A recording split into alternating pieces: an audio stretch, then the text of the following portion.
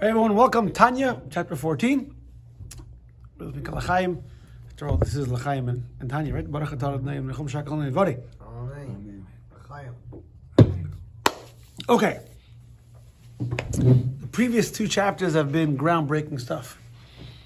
Hadar Rebbe has taught us that everyone has the ability to have self-control. Self-control doesn't mean you don't have impulse. Self-control means you control the impulse. Only a tzaddik doesn't have impulse. And now it could be a person's, we learned this last chapter, it could be a person is in a state. State doesn't mean that's who he is. It means where he is right now. That he's such a high level, like during prayer, for example, if he prays properly, his evil inclination will be so overwhelmed by the holiness of his soul, of his divine soul, that the evil inclination won't even be able to spur an impulse for something selfish or immoral. But doesn't make you a perfectly righteous person. At that moment, you are oblivious to it. But doesn't mean, I think I told you guys a story. One time I was in camp, and I was having so much fun. We were jumping through waterfalls. My glasses fell off. And I didn't realize, and my eyes were already like 4 or something. I didn't realize I couldn't see. Afterwards, I got back into the boat. I realized I can't see. My father says, "What do you mean you didn't realize you lost your glasses?" I couldn't explain it. Because sometimes you're in a state you don't realize. Well, it doesn't mean you can't, you can see all of a sudden. So the Beinoni sometimes is in a state of a spiritual ecstasy. And he says, "All right, guys, I made it." No, because the moment that the prayer is over, then the evil impulse comes back. And we learned the only reason why a person is able to continue to make the proper decisions of what he should do is because really God is helping you along the way. I can tell you the story with the chametz, the water in the water barrel, right? I'll repeat the story for them. The idea is that really being a good guy, I say a good guy, meaning a Torah observant guy, is really, really hard. It's almost close to impossible. Because God gave you the physical, this material impulse in the Yetzer Hara, and spirituality is abstract. Hamburgers are right in front of you. And God's telling you, don't eat the hamburger. Why? Because in there's some place called Garden of Eden or World to Come. I mean, like, yeah, but the hamburger, it's right here. It's very hard. The only reason why we're able to make the right decisions is because God is helping us. So I told Michael J a story worth repeating. To the Maggid of Mezrich, the teacher of the Alter Rebbe, so his teacher, the Maggid of Mezrich, had a student who was very, very meticulous and scrupulous with chametz and Pesach. Didn't eat by anyone's house, and he was fanatical about cleaning his house for Pesach. One year, or I think it was a lot of years, the Maggid would invite different students for a meal. This guy didn't show up. So the Maggid sends a student to find out how come he didn't show up. The guy comes back to the Maggid and tells the Rebbe, on Pesach he doesn't eat anywhere. Now, to everyone else, it's fine. When the Rebbe invites you, you go. So the Maggid told the student, go back and tell him to check his water barrel. The guy went and checked in his water barrel. On the bottom of the water barrel was a piece of bread. Not just a little chametz, a solid piece of bread. He came running to the Maggid and said, I don't understand. Here I try, I go crazy and I clean. I cover my whole house in silver foil and saran wrap and everything else. How could it be out of all people, I overlooked a piece of bread, like not just a mishap. It's like an intelligence failure, like a 9/11, a Pesach. So the Maggid says, do you really think it's possible or plausible for a person to get rid of all their chametz? It's a monumental task. Your chametz is around your house, 354 days a year. And you think you're really going to get rid of it? It's because Hashem helps you. And you got too arrogant, you believed in yourself too much, so you screwed up. The only reason why we're able to make the right decision, the Alter Rebbe wrote in the previous chapter, is because Hashem is always giving us that helping hand. Okay, now, based on that knowledge, that we all have the ability of self-control, and that Hashem is giving us this helping hand, let's begin chapter 14. V'hinei, midas be'abeinani, this character of an average intermediate man, he midas kol adam. This is not something a pie in the sky. We all have this ability to, we could all reach it. And after it, kol adam mishech, everyone should strive. We all can be perfect in our action, thought, speech, and thought. If you look back to something you shouldn't have done, you shouldn't have said, and ask yourself honestly, forget about the whole day, that one moment when you said that what you shouldn't have said, ask yourself, is it possible for you not to have said it? Could you have held back? And the obvious answer is yeah. No one forced you to do anything. You did it. Now you're compelled by impulse, but if you would just isolate that moment, you could have. That's what it is. We all have the ability to be perfect. Why? By stringing together moments of overcoming that impulse. So, kol adam yachal is beinani. Any person can become a beinani, b'chol eis, b'chol shah, at any time or hour. Why? Ki beinani eini mosra. The beinani doesn't find evil, and evil is anything against the Torah, as abominable, despicable. The beinani likes chocolate cake.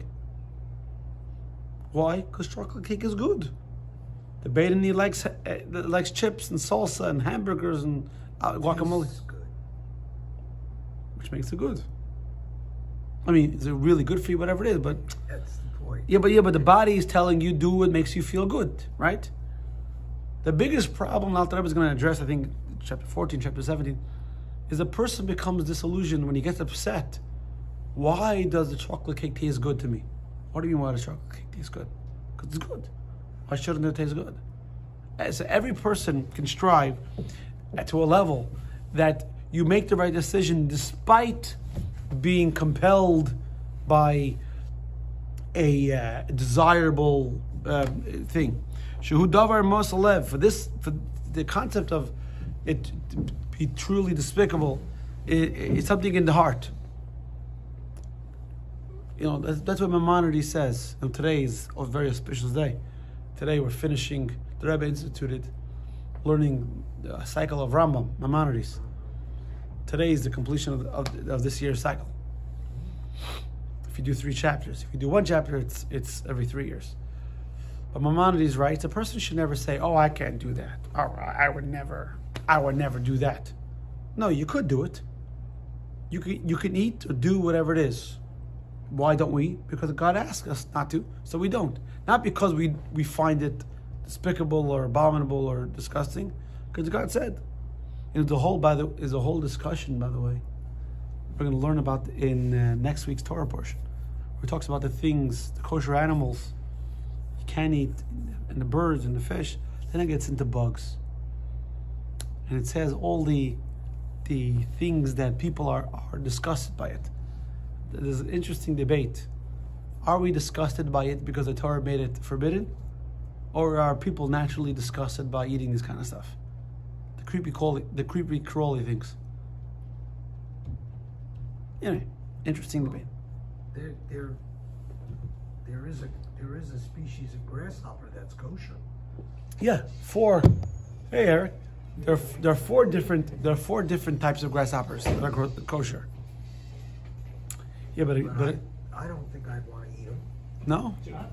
But what about crickets? No. People eat. I think I told you that story when I was in Georgia. I was in one of these small shops. I was in a small town, and I picked up a lollipop, and inside was a cricket. I'm like, oh, cool, a gadget, something, like a fake. What? A gag gift? Oh, gag gift. Or the lady behind the counter in her southern drawl says, that's a real lollipop and that's a real cricket. I'm like, people buy this stuff? She's like, oh yeah. And there's more stuff around there. Yeah. It's not for me. All right, yeah. So the Beinoni, we're holding, what page are we on? 209. 209. At the bottom. So it says the Beinoni, the regular person doesn't find sin, or not, we're not even talking about sin, pleasurable things disgusting. Shaves. In adult times are alike. Sometimes during a spiritual time, like prayer or learning Torah, you won't have any desire. And sometimes afterwards, during the day, you will. And this is what drives people crazy. During prayer, I felt amazing, and all I wanted was spirituality and God. And then 5 hours later, all I can think about is guacamole and chips. And I feel, huh? Or chilling. No, and you feel so like weighed down by this drive for potato kugel. When 5 hours ago, all you thought about was Jerusalem and, But to be a Beinoni doesn't mean you don't like cholent. You don't. To be a Beinoni means Ella sur mira. You turn away from evil of asay taif. A Beinoni is judged by his actions, not by what you drive for. The ain of a poil mamish. That's the word the Rebbe would always say. Poil mamish, actual practice. All your intent is all very nice. Poil mamish. How are you acting today? You put on tefillin today, yes or no? You get tefillin, you get tzedakah today, yes or no? You learn Torah today, yes or no? All your intent and everything. I meant to. I'll tell you a private story. I don't think Cyril's ever going to watch this, so I'll tell you. One time for anniversary, birthday, I bought a card. But I just didn't have time to write anything in the card. So I came the day, and I was faced with a decision. Don't give her a card. I thought to myself, if I don't give her a card, it looks bad. So I'll give her a card. And I say, I just didn't have time. I think both were the wrong decisions, right? She's, you meant to, you should have, you could have, you didn't. You intended to, you didn't. How do you give someone an empty card? Right? A Beinoni is not based on your intention. Beinoni is based on production. What did you choose? Did you choose to do it? Yes, yeah, or not, or nay. That's it. And we all can make the decision. And again, this page demands that you're honest with yourself. You're gonna fool yourself and say, "Oh, I was forced to," and everything else. That's not the Jewish way. No one forced you to do anything. Maybe your circumstances were more difficult than the next guy. Yeah, that's true. But Maimonides and Rabbi Yehuda Nasi, the author of the Mishnah, says that's why mitzvot and averot are not weighed the same. I mean, your tefillin and my tefillin are not the same. Why? Because your upbringing was different. Everyone's mitzvah is the same. A person shouldn't think, "Oh, I spent 40 years putting on tefillin, so now I earn myself one Wendy's Happy Meal." It doesn't work that way, because everyone's mitzvah and avera are weighed differently. Beginning of chapter 2 of Pirkei Avot, you don't know what's a big avera and a small avera. That's what many times we do. This is a big avera, it's a small. So gossip, that's a small avera. Killing somebody, okay, that's eating Yom Kippur, major one. This one, Rabbi warns us. The Gemara warns us. Many places warn us. You have no idea. Mitzvot and averot are based on person, circumstance, and everything else. But be that as it may, we all have the ability to choose. I don't mean to mean this in a racial way at all, but being raised in the projects, is that an excuse? It's not. And having a bad education, it's not an excuse. Now, you all have the decision to always try to get better. That doesn't mean that a person was raised not religious and he should be the same as observant as the guy raised in Brooklyn. That's not true. Because it could be the guy raised in Brooklyn was on the way down, and the guy raised in Pembroke Pines is on the way up. Because the guy in Brooklyn is overconfident and I'm observant and I don't need to learn anymore, and his actions are hollow, without soul. And the guy raised in Pembroke Pines is every day trying to add, and every day trying to do a mitzvah with more feeling. He's on his way up. Like I heard this example from, I forgot which rabbi. 2 people on the ladder. Who's higher than the other? The answer is not where on the ladder they are. The answer is which direction they're heading. The guy who's on top is heading down. Maybe, yeah, in horizontal, vertically he's higher, but that's not how we judge people. We judge people by, are you trying to get better every day? That's how you're being judged. And every day we have the choice to make the decision. Shebehem. The Hainu Poel Mamish actual in Maisa action, Dibor Machshava. You realize whenever the Alter Rebbe talks about getting better or improving, he first gives the easiest one, action. Because the action is always the easiest one to stop. Right? Always, speech is harder. Right?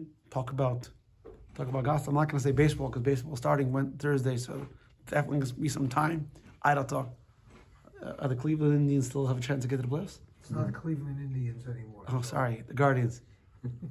Sorry, to me, they're still the Indians and the Redskins and yeah. What do you call them? You don't call them the Guardians, do you? No, the Indians. Stuck with Indians. Yeah. So I wonder if they're going to change the Marlins. We don't want to offend the fish. Supposed to get rid of the jerseys and burn them. Yeah, exactly. But speech is a little bit harder, right? It's harder to stop speech. When the guy walks in and says, "Oh, let me tell you a juicy story." This guy walking into the shul, this guy has a shmendrek piece of guy, right?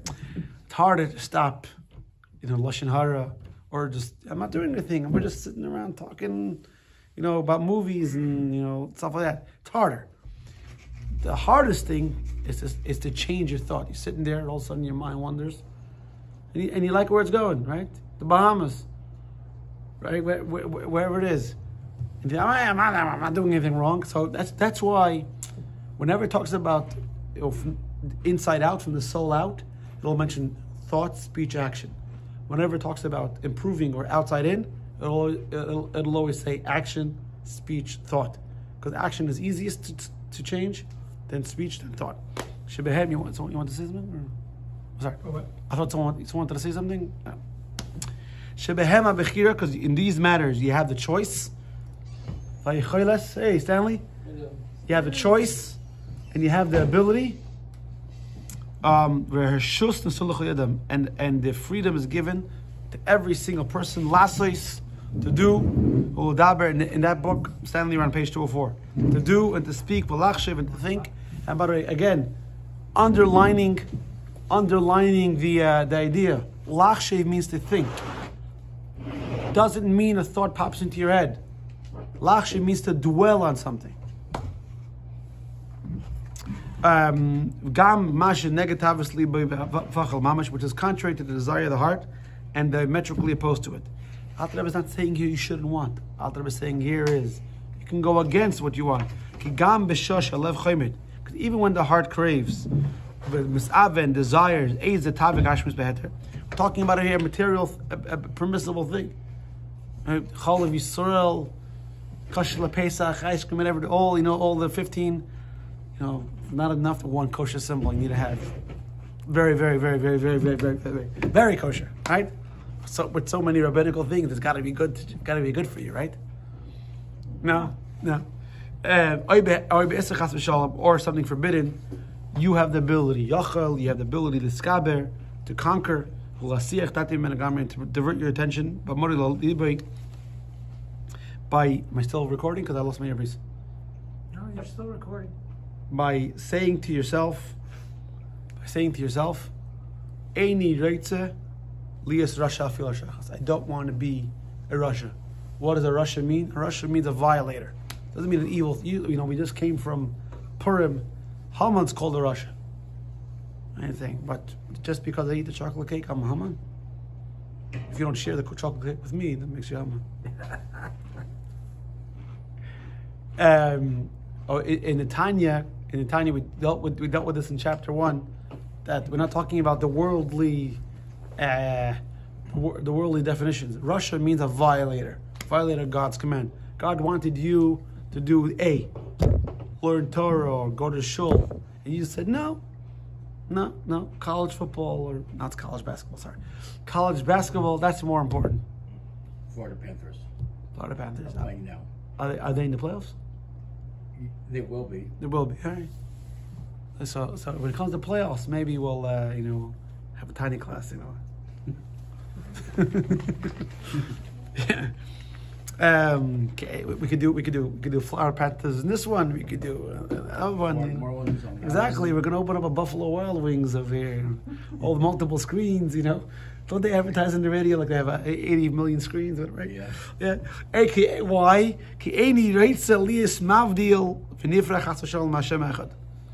Because what is the... What is... I think the iPhone is a chassid, because when it comes to Tanya, it doesn't interrupt. Because what do you accomplish when you do a mitzvah? God forbid, what do we accomplish when we do an aver? What we accomplish when we do a mitzvah is become closer, more connected. You accomplish when we do an aver, God forbid, is we separated. So now, God is the source of all life, and He's a pretty good guy, right? And you want to be in His entourage, like God. You want to be there in the back, You want to be one of God's homies, right? You don't want to be one of P. Diddy's homies, right? Right now, that's a bad time, right? We are all too old to be one of his homies. But they broke into both of his houses, or they arrested a bunch of people. Mm-hmm. I heard he was flying to the... Yeah, right before his plane left the United States. Yeah, I saw that. Did he have anything to do with that bridge too? No. Yeah. Well, this is pile on. This pile on. Keep it fresh. So It would have been worse if the pilot of the boat and the captain didn't call in a mayday. Yeah. Yeah. Thank God. So the point is, a mitzvah brings you closer, and a vera makes you more distant. Ask yourself, do you want to be distant from God? It's very simple. If the person answers yeah, then obviously you don't know what God is. Then you have a then you don't understand what it is. If I ask, you want a real diamond or cubic zirconium? Fugazi. I obviously want a real diamond. Well, that's even a question, right? What do you mean? It's not a comparison. So when every person has the ability before they act to say, I don't want to be separate from God. I want to be more connected. Like when a kid misbehaves, do you think he actively? How many kids think I'm going to misbehave? I'm going to break this, or I'm going to be wild, or whatever it is, because I want to do something despite my parents. Most kids, your kids, my kids are miserable, but not that bad. Not that way. Not that bad. Now my kids are older, so it's not so bad. But my kids, when they were younger, had a problem. They saw me sleeping, they're like, no. You can't sleep. Yeah. Every time I fell asleep on the couch or something, they jumped on me. Every time. It was a sickness. Mm-hmm. That was like Seth. Every time I used to be offered to sleep on the couch, Sabrina used to tell him to wake me up. I'm telling you, look at him just sleeping there. You have to appreciate the fact that at some point they all grow up and they stop doing that. Right. Exactly. And you look back on it and miss it. Yeah, I don't know. Right now, I'm enjoying sleep. I'm not holding it to step yet. But the point is, we all have this ability to say, "I don't want to be separated from God." Rak, because it says, how do we know that sins cause a friction to the relationship? Because it says in the Torah, your sins separate from God. So the Jewish people say, "Oh, we want to be close to God." So the prophet Yirmiyahu says to them, "You want to be close? Stop sinning." If you and I are friends, it's a theoretical. I don't want you to get ideas, right? and you keep doing things that offend me, then I'm not going to hang out with you anymore. It's, but let's be friends. But I don't like the way you might want to call me a finicky guy. You might want to call me, but God, God's a finicky guy. He says it in the Ten Commandments. Ki Hashem Ke'el Kano. He's a finicky. He likes things done a certain way. Sitting in front of me. Yeah. So God likes things done a certain way.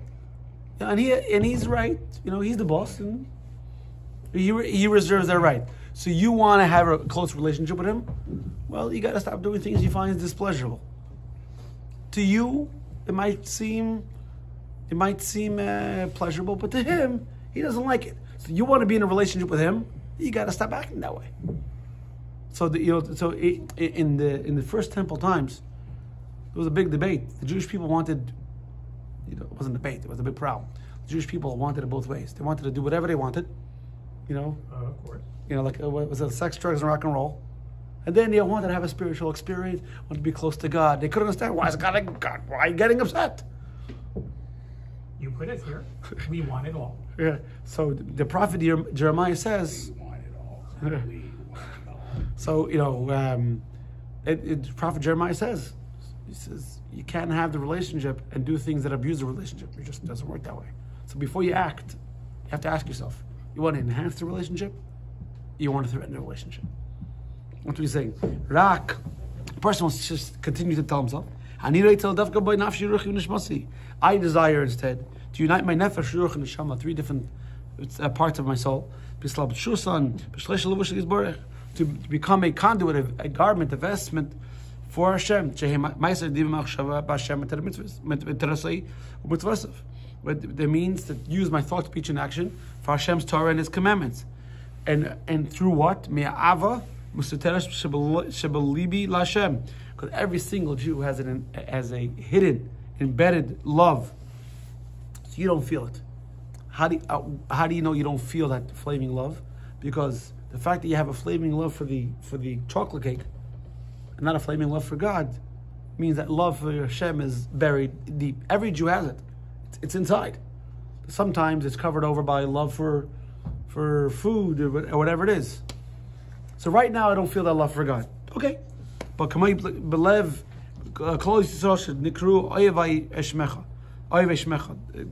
Jewish people are called the lovers of your name. And every single Jew has this love, and every single Jew has this desire to connect. What's another way of saying love without using the word love? Respect. No, you have to respect people that even you don't love. Your teacher, you still got to respect them. The definition of love means the desire to connect. That's what love is. So every Jew has this desire to connect to God. Every single Jew, and it's embedded, and you can't. It's in the code. It's in the hardware. You can't. There's no reformatting it, or you can't. Changing the wrong program. Yeah, exactly. You can't take it out. It's a part of you. It's imprinted on the motherboard. Exactly. Bafilu, it continues. Bafilu kal shabakala, and even kal shabakala means the weakest of all Jews, a guy who totally unobservant, the biggest sinner. A guy doesn't care. And he's never been an Orthodox Jew. Yachal limser nafsha kudus Hashem. He's able to come to a state where he'll give up his life. Because I'm Jewish. So Alter Rebbe is touching upon it. He's going to expand in other parts. Why do Jews sometimes will eat chazer and won't keep Shabbos and won't do everything? But when a guy comes to them and says convert, so what, are you crazy? I'm Jewish. What Jewish? How Jewish? You don't know how to read Hebrew? You don't act Jewish? But but I'll never convert. Do you see how illogical that is? You act like a Gentile in every facet of your everyday life. So I'm asking you just to join us in our where we congregate. The Jew will say, Mr. Sugar and cup, I'm going to shoot you. You do what you got to do. I'll do what I got to do. But do you realize how illogical that is? The only reason why it makes sense is because being a Jew is what you are. You can't unjew you. Torah mitzvahs is how you act Jewish. Now, there are certain acts that go to the core of who you are, that you can never do them. And that's, for example, that's idolatry. For example, that's why a person will be able to give up his life. And I'm sorry. So before that line, so a guy is saying to himself, if a guy who's totally not observant, uneducated, does everything wrong according to the book, has this feeling of not separating from God, me, who I call myself observant, whatever that means, right? I'm going to be separated from God. This guy doesn't want to do it. I'm going to do it. Now, you see the problem, what we do is, we tend to put sins on a scale. The big sins and small sins, right? Jaywalking is a criminal activity, yes or no? Yes. Yeah. Is murder a criminal activity? Yeah. But we all jaywalk. Hey, you're a criminal. Really? What are you talking about? You gotta walk to jaywalk. Yeah. I'm saying Down here, you don't do much walking. exactly. Most of us. I'm from officially. You're supposed to cross by a crosswalk. Tell it that person in a city. I'll cross wherever I want to, wherever I please. Mm-hmm. I can get a ticket. I remember 1990 something. Giuliani was thinking about enforcing jaywalking. The city went crazy. Okay. Now too much. Right? See, that's when we knew he was going crazy. Right. And he's still crazy. But the point is, if you think about it, jaywalking and murder, they're equal, that they're both criminal activities. Now, obviously, one is worse than the other. But the only thing that makes them worse is really how you rectify them. But they're both criminal activities. Ask yourself, you want to be a criminal? No. To violate the Torah means you're a spiritual criminal. I don't want to be a spiritual criminal. Ella. So now, I had to ask. So why do we sin? Jews of all levels. Why do we sin? If we don't want to be separated from God, how can we sin? And we all do it, and we all do it all the time. Oh, I do it all the time. Shouldn't say you guys. I do it all the time. All right. This is not one of the Alcoholics Anonymous. Hi, I'm Bob. I'm an alcoholic. Hi, I'm Stan. I'm not doing the other side. Right. By the way, that's why on Yom Kippur, you do it quietly. Mm-hmm. We don't want to come to show you think you're a sinner. Let me show you what sinning is, right? Like the old story in Yom Kippur, a guy was crying when he was on Al-Chet. The guy next to him was thinking, next year I want to have as much fun as this guy. He's really repenting. He must have had a lot of fun this year. So the question is, why do we sin? If sinning obviously compromises, doesn't sever, because a Jew can never sever his connection, but it compromises. So why do we do it? So Alter Rebbe is going to say over here, and we're going to do until the next page. It's because you're not thinking clearly. We're not thinking clearly. I know a guy, nice guy, really, really nice guy. And the woman he was married to, a very, very sweet lady. And for all practical purposes, they had a nice family marriage. He had a gambling problem. And he was opening credit on his kid's thing. And she had to get divorced because he was threatening the well-being of the kids and everything else. He got a problem. Now, you think when he was taking out lines of credit or whatever it was, he was actively thinking, I'm going to damage my kid's future? No. He was thinking You just didn't 21. think. What? He was thinking 21. 21, exactly. I can get even now. Right. He was thinking 7 or 11. Right, but why is he an idiot? Black Because or the house always wins, right? Split, Yes. whatever. So to think that you're going to come out on top, whatever it is, you're not thinking straight. Because everybody who's winning always stays until they lose. Exactly. The house always Well, wins. just think of the song from Kenny Rogers. You got to know when to hold them. Got to know when to hold him, know when to fold him. Yep. Yeah. And know when to walk away. Away. Yeah. So this No one to run. No one to run. this is when you grab the chips, you got to run. Right? So this is what he's saying over here. That every Jew wants to be a Jew. Every Jew wants to be connected to Hashem, and every Jew wants to do mitzvot. We spoke about this in chapter 8. Only problem is sometimes you're not thinking clearly. You're thinking Hashem asked you, don't eat this, don't do this, and Hashem said, I love you, don't do it. Is it logical to think that your relationship could be exactly the same? If my wife asks me not to do something, it bothers her, right? Don't dress this way. Don't say, don't speak, don't go there. And I do it anyway. And I come home and say, why are you upset? I don't understand. What do you mean, why am I upset? I asked you not to do it, and you did it anyway. I don't like it. It makes me nervous. But whatever it is, fill in the blank, doesn't make a difference. And to you, it could be illogical, right? Don't walk outside. Don't walk outside with slippers or sandals. I don't like it. It makes you look like a schlump, like a vagabond. Wear shoes, and you say, but to me it doesn't make sense. I don't want to wear slippers. You come home and say, but I asked you not to. But it doesn't make sense. I know, but I asked you not to. And to come home and saying, I don't understand why you're upset. What do you mean, why am I upset? I asked you to do something. You don't listen to me. And You're sounding like a teenager is what you're sounding. but the point is that Hashem asks us to do things, and sometimes we're like, I don't get it. It doesn't make any sense. Hashem said, I know it doesn't make sense, but I asked you not to do it. So don't do it. And to think that your relationship is going to be exactly the same, you're not thinking clearly. But that's exactly what happens. So that's what he's saying. Ella, it's only because the spirit of folly, of stupidity, this is the claim of temporary insanity. We comes Yom Kippur, I know the class is going a little long today, but comes Yom Kippur, and we go to God and say, forgive us. Now imagine you're in God's seat. God should ask you, why the heck should I forgive you? I asked you not to do it. You did it. I asked you to do something and you said, nah, I'm not going to do it. And now you come to forgiveness? What's the basis for that forgiveness? I'm cute.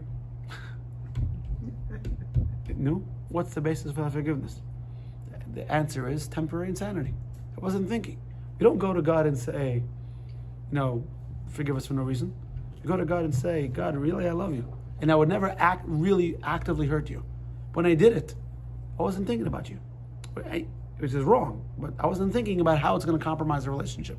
But the love between me and you, that's always. And God says, well, when you put it that way. I've heard that before. That's all we wanted. Yeah. No, but do you think about it. You think God's looking to prove he's boss? You think God's some macho with an ego problem? He's looking to show us that he's in charge? God's in charge whether you like it or not. And the famous story with Rabbi Meir, who there was guys in town who were giving him a lot of trouble. Rabbi Meir was a very, very holy person. And these guys were getting real problems. Real problems. To the community, to him. So Rabbi Meir said, and these guys were real bad guys. So Rabbi Meir came home and told his wife, you know what I'm going to do? I'm going to pray to God to end these guys. And when Rabbi Meir prayed, there are various stories in the Gemara. God listened. In fact, till today, when a person has a problem, they say, Elakad Meir Aneni, God of Meir, answer me. When Rabbi Meir prayed, things happened. So when he said, I'm going to pray that God should end him, that was a real threat. When I pray to win the lottery, God's like, get him on, right? Yeah, okay, whatever. Did anyone win? No. No, right? No one won, right? What is it now? What? I heard, it's like $1 billion or something, right? The mega is over $1 billion. All right, now I'll buy. Anyway, so his wife, Bruria. What would the gambler do? Yeah, exactly. His wife, Bruria, Buying the ticket as I'm walking home. tells her husband, Rabbi Meir, so don't pray for them to die, pray for them to repent. It says in the verse in chapter 104 of Tehillim, it doesn't say Tamu Choitim in order, it says sinners will be no more on the earth. It says Tamu Chatoyim, sins will be no more from the earth. And he realized she's right. He prayed and they were spiritually inspired and they changed their way. You think God's looking to punish us? What does he get? What God wants us is to act to the best of our potential. So we come to him and say, listen, God, now sometimes the best of our potential means we need to get a kick in the pants. I think I've once read a story of a kid who made trouble. Every time his father always bailed him out. At one time he was in jail, And the father said, no, let him sit. And he was devastated. Because that's the only way the kid's going to learn. but that was the impetus for him to turn around. That actually happened to one of my best friends growing up. He was breaking into cars, and his father called the cops on him. They said, just put him in jail. Yeah, because sometimes, by the way, pain is necessary. And you know what? He never did anything wrong again. There you go. You're straight. So when we pray to God for forgiveness, and sometimes a hurtful thing happens, it should never be, but sometimes that's part of the forgiveness. Again, doesn't mean everything's going to be roses and rainbows and leprechauns and pots of gold. You know what I'm saying? Sorry, it was St. Patty's Day just last week. But the idea is that it says, so what happens? We have spiritual insanity, we have temporary insanity, and it seems that I can do that. Guys, it seems that I can do this. I can do this sin. Changing these earpods. And my soul is no way. The relationship is no way separated from God. He also forgets the love that he has in his heart. So that's stupidity. That idiocy. Temporary insanity. So the guy, before he sins, so that guy is sinning because he's acting like an idiot. You remember when we were kids and we did something wrong, and your father or mother said, "Why do you do it?" Everyone in the class was doing it. What did your parents say? If everyone jumps off the Brooklyn Bridge, are you going to jump right? off the bridge? Yeah, I got to be with the crowd. Exactly. I'll jump off the bridge in Baltimore. Yeah. Go for a swim. So the guy 45 degree So the guy is saying to himself that that guy's acting like an idiot. I want to be an idiot like him. To deny the truth. That we all have this ability to make this choice every single day. Everybody. And if you're honest with yourself, you realize how true it is.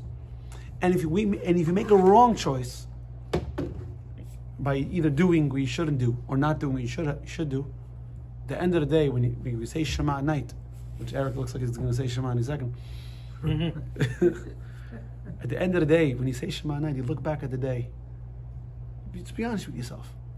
Don't be, because you could continue fooling yourself and you continue being an idiot. And okay, go ahead, enjoy yourself. But if you want to be honest with yourself and say, yeah, that was a bad decision, that was dumb. I could have done better. That's what you always have to believe in your capacity for it to be better. So you screwed up, okay. And the Chassidim would always say, Morgen wird sein Gott anders. Tomorrow we're going to be different. Different means every moment you have the ability to become better. Chaim. Okay.